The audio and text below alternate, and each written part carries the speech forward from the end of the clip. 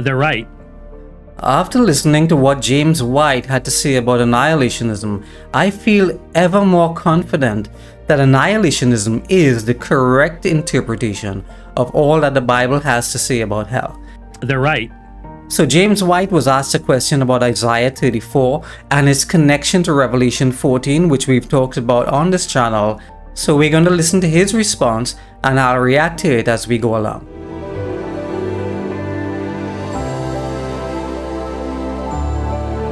So before we get into Dr. White's response, let me read the two scriptures that we're going to be talking about. Isaiah 34:10 says, Edom, meaning the kingdom of Edom, it says their streets will be turned into pitch, and it shall not be quenched night or day. Its smoke shall ascend forever.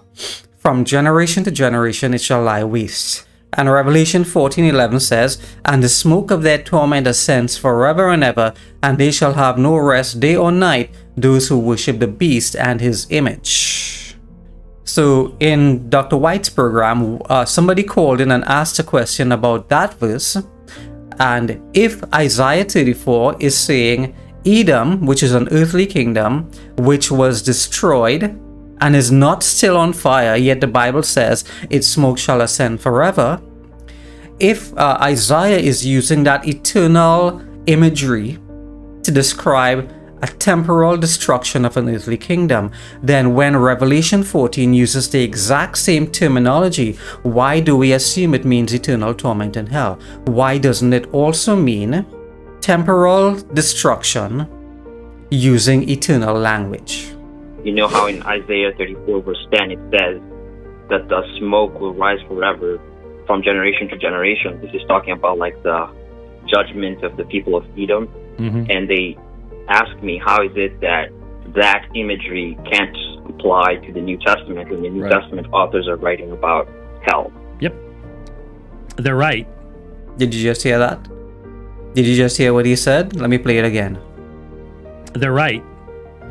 Conditionalism is one of the hardest things to deal with from a biblical perspective. It's the arguments are tough. Okay, let me just quickly point out some terminology that he's using here. He just said the word conditionalism. The words annihilationism, conditionalism, and conditional immortality all mean the same thing. So I will very often say annihilationism. Dr. White will say conditionalism. They mean the same thing. Oh, by the way, you need to be aware. The vast majority of New Testament scholars hold that view. I can name numerous conditionalists who are New Testament scholars. It's almost the default perspective. All right, no, I didn't know that. This is Dr. White's statistics. He said the vast majority of New Testament scholars hold to that view of conditionalism or annihilationism. That is very comforting for me to know, because I believe in eternal torment for 30 years as a Christian and 19 years before that. And it's only recently I have renounced that belief in eternal torment and embraced annihilationism. And it wasn't just because I feel like I wanted to be right. I've studied the scriptures on it. And it's comforting for people like me to know that these Bible scholars who devote their life to studying the Bible and pioneering theology, they tend to gravitate towards that view as well. You know, we're not talking about the masses of Christians who are just blind followers. We're not talking about pastors who don't even know what they're saying half the times they open their mouth. We're talking about New Testament Bible scholars, right? And the fact that they all, well, not all, but the vast majority, according to Dr. White, tend to gravitate towards conditionalism or annihilationism, that is very comforting for me to know. I'm in very good company. There's almost a connection between it and a belief in penal substitutionary atonement. A lot of people don't accept that either. And there's almost a connection there that if you do accept penal substitutionary atonement, then it's probably going to impact your views in those things too. Penal substitutionary atonement is the theology that says when Jesus died on the cross, he was punished as our substitute. So he took our place and took our punishment on himself on that cross. And that's what the cross of Christ means. It was not a good man dying for what he believed. He was not merely setting an example of self-sacrifice. He was dying in our place. Penal substitutionary atonement seems to be what the Bible teaches, and I don't see how you could read it any other way. That's the belief that I hold. That's the belief that Dr. White holds. And he says there is a connection between that belief and annihilationism. Now, what exactly is that connection? Well, if you believe that Jesus took our place on the cross, meaning he bore the punishment for our sins, then how much time did Jesus spend being tormented in hell? 0. The punishment for our sins was death. He died on the cross. That's the connection between penal substitutionary atonement and annihilationism. 99% of the ministers that I minister with regularly have never seriously engaged the arguments of the annihilationists, or they're also called the conditionalists. Vast majority of people believe what they believe on the subject by tradition and have never been challenged to seriously think through what this position is all about. I could not have said it better myself. There's really nothing to add to that. So, with all that he said so far, why isn't Dr. White an annihilationist? Well, now he gives 3 reasons why he thinks annihilationism is wrong, and we're going to go through those 3 reasons. But here's the issue. It's not, can you come up with a way of interpreting eternal punishment, eternal life, parallel Matthew 25? Is there a difference between the imagery of Isaiah and Revelation in regards to the punishment of the beast and the punishment of Edom or anything like that? Are there not greater fulfillments in the Revelation aspect than you would have in something like that? For me, the issue is soteriology and anthropology. All right, that's quite a mouthful there, so let's break it up. He is in the middle of saying that it is not really about the difference in imagery between Isaiah and Revelation. It's not about Matthew 25. It's not about the interpretation of what he calls proof text. It is more about 2 theological concepts, which we will talk about in just a little while. Now, before we actually get into his reason, I want to point out something. He's saying it's not about the interpretations of proof texts per se, but more about theological concepts. I think the fact that he's taking that approach says a lot, because he knows that if he goes into the actual scriptures, there's only one conclusion, just like the vast majority of New Testament Bible scholars would find. It leads to annihilationism. So therefore, to combat annihilationism, he does not want to debate on the level of interpretations of scriptures. He wants to debate it on the level of theology. And I think that says a lot. But in the middle of what he just said, he kind of said something in passing. He said there is a greater fulfillment in Revelation than you would find in the book of Isaiah. So he didn't really commit himself to that argument, but he kind of just threw it out there. You know, he just kind of threw it out there like, okay, if it turns out to be right, then I said it. If it turns out to be wrong, then don't quote me on it. All right, so let's look at that. What does he mean by the greater fulfillment? He means that Isaiah 34 uses the language, its smoke shall ascend forever. And when Isaiah said it, it was referring to the temporal destruction of an earthly kingdom. So Isaiah probably used it as a metaphor.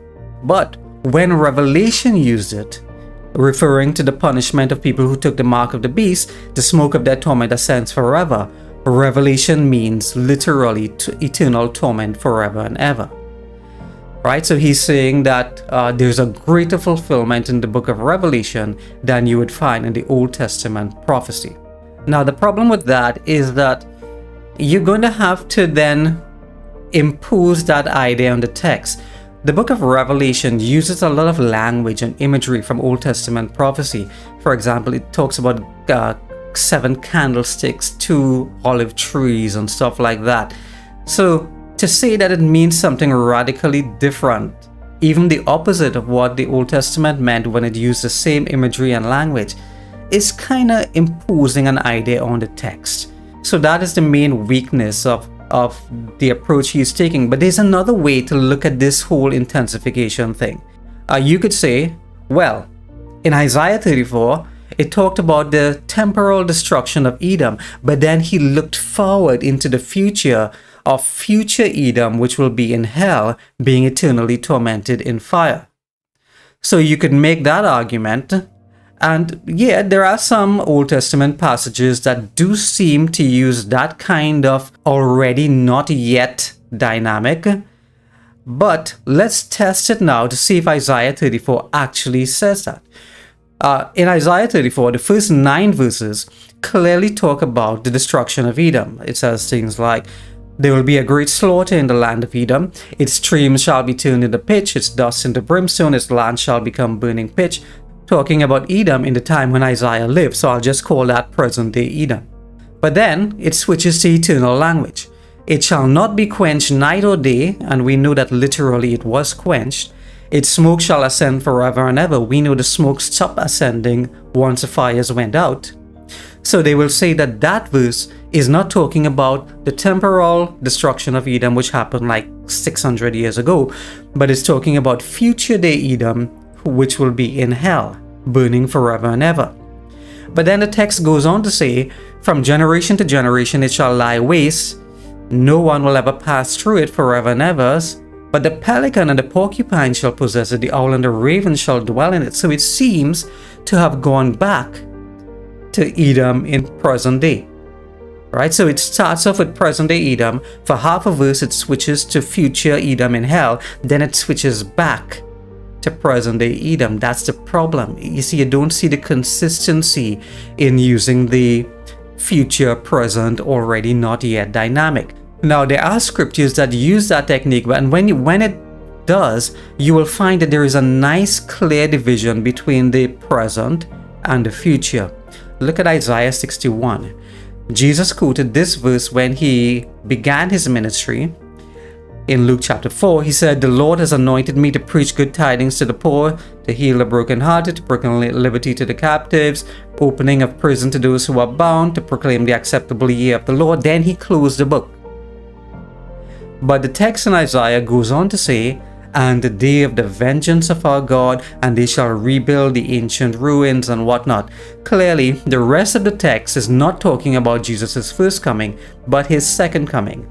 In Isaiah 61, we see a nice clear division between his first coming and his second coming. It doesn't go back and forth like we see in Isaiah 34. So the better way to understand Isaiah 34 is not using the future Edom in hell technique, the already not yet, that he is talking about, the so-called greater fulfillment in the book of Revelation. But the better way is to realize that Isaiah is using the language of eternal judgment to describe temporal destruction. And most likely when Revelation used the same language, it meant the same thing. He is describing the destruction of people in hell, and he's using the language of eternal punishment and eternal torment. For me, the issue is soteriology and anthropology. Two big words, soteriology and anthropology. Anthropology means the nature of man. What is man? And specifically, is man an eternal being? Do we have an immortal soul? And I have other videos where I talk about that. That's only God is immortal. Man is not an eternal being. And soteriology refers to the atonement of Christ, the doctrine of salvation, and what exactly is the connection between that and annihilationism? We'll see later on what Dr. White means by that. When people object to the eternal punishment of the wicked, their objection is that even though they may have been very wicked, they were only wicked for a certain period of time. For a limited period of time, that in our minds seems completely out of proportion to eternal destruction. Because the conditionalists say eternal destruction just simply means destruction that has eternal consequences. It's done, you're gone, that's it, and you've remained that way. The driving force is this idea that temporal sin cannot justly require eternal punishment. All right, just to clarify, that is not the biblical annihilationist position. Now, admittedly, there are some people who say finite sin deserves finite punishment. That is just a musing of the human mind, because you could just as easily flip the switch and say, well, finite sins against an infinite God deserves infinite punishment. And again, neither of those two things constitute a biblical argument. That's just the musing of one human being versus the musing of another human being. They're both human logic. So if you were to construct a biblical annihilationist position, it is not that temporal sin deserves temporal punishment. That is not what annihilationism teaches, because the Bible clearly says eternal punishment, Matthew 25:46. So there's no such thing as finite punishment. The question is what that punishment is. Annihilationism does not teach finite sin deserves finite punishment. It teaches sin deserves death. Because what have you heard as the normal response to that? The normal response to that is, yeah, but it is an infinite character that has been violated. It's God's infinite character that has been violated by our sin, and therefore that warrants eternal punishment.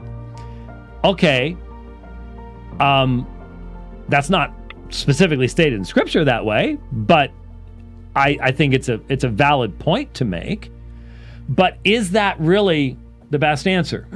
And here's what I would suggest to you. Why is it that we assume that every person who dies as a rebel against God is changed into a saint when they die, including the wicked? Because the assumption we all make is that when we die, we stop sinning. Now, the only way you can stop sinning is if you are sanctified. The reality is, those who die in rebellion against Christ not only continue in that state upon their death and upon their discovery that they are now separated from God and under his wrath, but now the restraint that was placed upon them in this life is removed from them. This is the key issue, because if you're going to argue, well, it's not proper to eternally punish someone, but what if they remain in a condition of rebellion? All right, so let's summarize what he just said. He's trying to characterize the annihilationist position, and he's saying, if we say finite sin deserves finite punishment, which is not the annihilationist position, but if that's the argument, then he made a very good comeback. He says, okay, let's suppose you commit X amount of sin on earth, and God determines the punishment for that is 5 years torment in hell. But then during those 5 years, you continue to murmur against God and curse God and sin. Then he has to add 5 more years.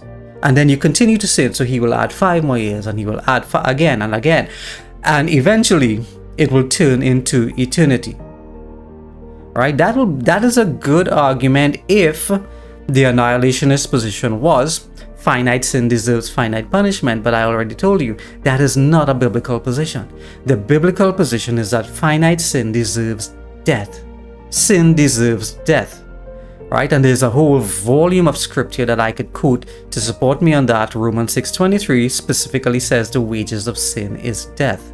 Right? It never said the wages of sin is torment and fire, whether it be infinite torment and fire or even finite torment and fire. The wages of sin is death. So the only thing I could clearly tell you from the Bible is that the punishment for sinners is death. Will sinners be tormented for a period of time commensurate with their sins before they die? I can't even tell you the Bible teaches that. Our human mind would like to believe that. I would like to believe that Hitler will be tormented for a very long time, and Bin Laden and those Hamas guys who committed the atrocities of October 7th. I would like to believe that, rapists, murderers. But I cannot tell you that the Bible teaches that. I could only tell you that the Bible teaches the wages of sin is death. How much torment, if any, sinners will experience in hell before they are destroyed, the Bible doesn't give me anything by which I could derive a mathematical formula. I simply do not know the answer to that question. Here's something else to consider. When Jesus died on that cross, there are about 117 billion people who ever lived in human existence, he paid the penalty for all their sins, and yet he was not tormented in hell for 1 second. How much torment will sinners experience in hell that God determines is an appropriate punishment for their sins on earth? I'm sorry, I simply do not know the answer to that question. All I could say is that the Bible teaches the wages of sin is death. So Dr. White is doing a very good job of refuting a position that annihilationism doesn't really teach. So, so the only question is, does the light of the cross and the empty tomb tell us that God can suspend at some point the punishment of that continuing rebellion and just simply take that person out of existence? Does the light of the cross on the empty tomb tell us that God could suspend the punishment of continuing rebellion? And he's talking about people in hell, right? He's continuing on his point where people are in hell being tormented and they're continuing to sin against God. They're continuing to rebel and murmur and curse God. Does the resurrection of Christ, does the atonement of Christ give God a basis for ending the torment of these people and annihilating them? That's the question that he is asking. And I believe he's asking the wrong question because, like I said, the punishment for sin is not torment in fire. The punishment for sin is death. He is assuming that the punishment for sin is torment in fire, whether infinite or finite. So the atonement of Christ has nothing to do with the nature of the torment that people experience in hell. And God doesn't need the atonement of Christ to decide, all right, I'm going to apply the atonement of Christ to these people in hell and I'm going to end their suffering. No, the atonement of Christ only benefits Christians. We who believe are saved from wrath. Right? The atonement of Christ saves us from wrath, but it doesn't specify what that wrath is. Whatever that wrath is, whether that wrath is annihilationism, death, whether that wrath is some torment in fire plus death, or whether that wrath is eternal torment in fire, whatever that wrath is, that's what the atonement of Christ saves us from. And the unbelievers who go to hell will not benefit at all from the atonement of Christ. So whatever their punishment is, it is. All right? The atonement of Christ will never absolve them from that punishment. The question is, what is the wrath of God? What is the punishment for sin? And I could easily argue from scripture that the punishment for sin is death. If God decides to give the sinner in hell, like Hitler and Bin Laden, some amount of torment in fire before he annihilates them, that information resides solely in the counsel of God. God has given me nothing in scripture from which to derive a mathematical formula. I respect the conditionalists. Their arguments are far better than our side is willing to admit because we don't listen to them. I wish a lot of people could hear that. All right, there are people who I know will unsubscribe from my channel. They will call me a false teacher. Look at what Dr. White just said. He respects the conditionalists, and their arguments are much better than they're willing to give credit for. It's not a fringe group of mouth breeders who live in a basement, who babysit each other's kids in a commune.